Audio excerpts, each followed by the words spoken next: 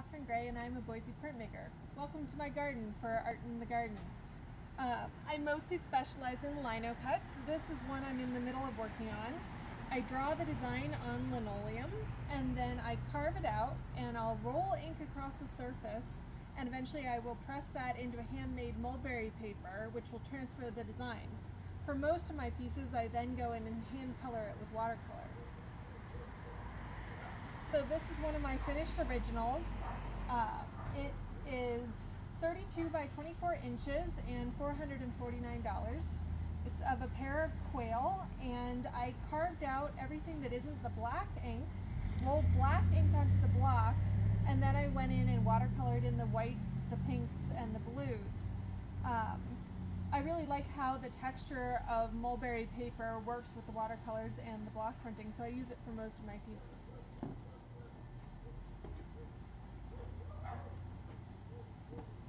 It's another large lino cut. These big pieces are the upper size of what most printmakers do for block printing. I print them by hand because of the delicate nature of mulberry paper, so it takes a lot of work and a lot of time. With this piece, I carved out everything that isn't the white, and then I rolled white ink onto the block and pressed it into a gray mulberry paper. It's 20 by 36 and is $284.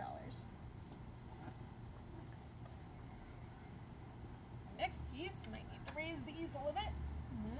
Maybe that's as far as it goes. Well, all right, I'll just hold it. This one is of a school of salmon, quite the subject in Boise. It's 36 by 14 inches and is $349. Again, with this one I carved out everything that isn't the black ink, printed in black on a white mulberry paper this time, and then all the colors I went in and watercolored.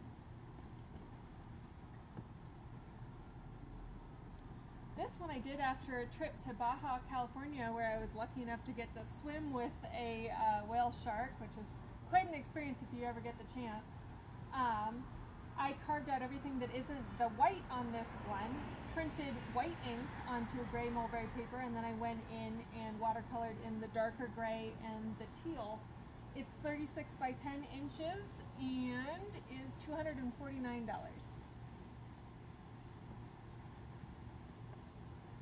So unlike the larger pieces, the smaller pieces I've got matted, and if you live locally, I can have you pick them up, or I can deliver them matted, or if you live somewhere else I can mail them in a mailing tube or matted depending on your preference.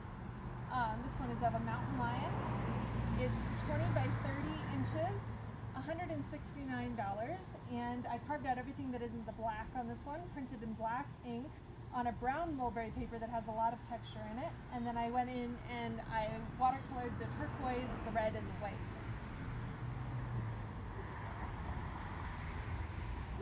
This one is called Alpine Wildflowers, and it's 20 by 26 and $169. This one I did it a little differently. I carved out everything that isn't the black or the green, and then I rolled black ink onto the top of the block, green ink onto the bottom of the block, and then I went in and watercolored the blue and the yellows and the reds of the wildflowers.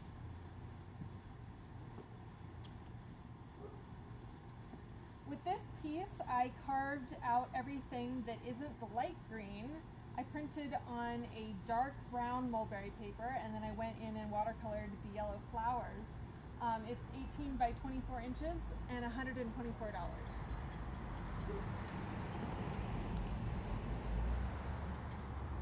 This landscape I did in Pima Canyon near Tucson, which is an incredible spot. Again, I did a similar process as I did with the Alpine Wildflowers. I rolled a dark purple ink along the top of the block, green ink along the bottom of the block, and I kind of got a rainbow roll in the middle, which just means that it transitions smoothly, and then I go in and I watercolor in the pinkish reds. This one is 18 by 24 and $124.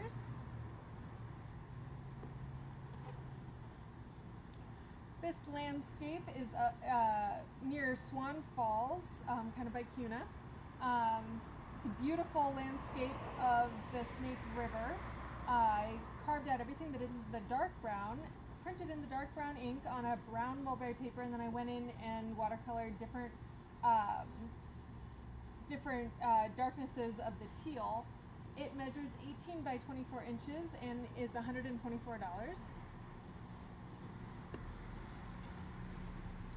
This piece of pronghorn is one of my very favorites, and I just finished it. I'm still pretty excited. I carved out everything that isn't the black with this one, printed black on the bottom of the block and teal, or kind of a turquoise along the top, and then I went in and watercolored in the white. It's 18 by $24 and 18 by 24 inches and $134. This one is of Orca near the San Juans. It measures 18 by 24 inches, and I don't have a price tag on that one. When I upload the photos at the end, I'll have all the information. I carved out everything that isn't the black ink, and then I watercolored in the greens and the blues with this piece. Here's another quail piece if you fell in love with the bigger one but didn't have enough wall space. With this one, I carved out everything that isn't the black, printed on a white mulberry paper, and then I watercolored in the yellows, and greens, and the browns. And it's $109. What was the dimensions? 18 by 24. And this is of a chicken. I carved out everything that wasn't the black, rolled black ink onto the block, pressed it into an off-white mulberry paper that's got a lot of texture to it, and then I went in and painted the reds and the yellows. It's 16 by 16 and $74.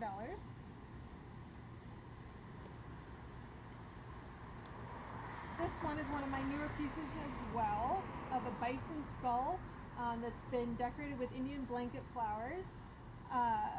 I carved out everything that isn't the turquoise with this one, rolled turquoise ink onto the block, pressed it into a dark blue mulberry paper, and then I went in and watercolored the whites, the reds, and the yellows.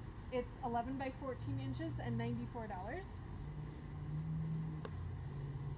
One more original.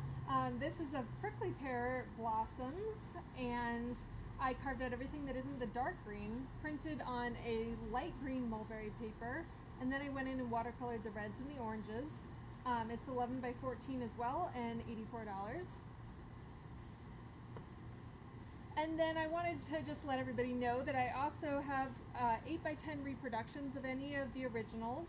You can message me and I can send you photos of different matting options. I can do pretty much anything you like, and it's a nice standard size for cheap matting, framing. I also have cards available. I'll have packs of 5 listed on the event page as well. Thanks for listening.